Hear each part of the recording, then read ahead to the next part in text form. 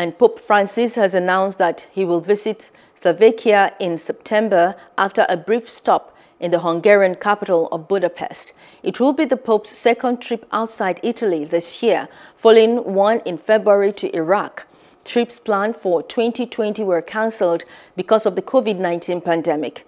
He announced the trip at his Sunday blessing in St. Peter's Square. Hello, hope you enjoyed the news. Please do subscribe to our YouTube channel and don't forget to hit the notification button so you get notified about fresh news updates.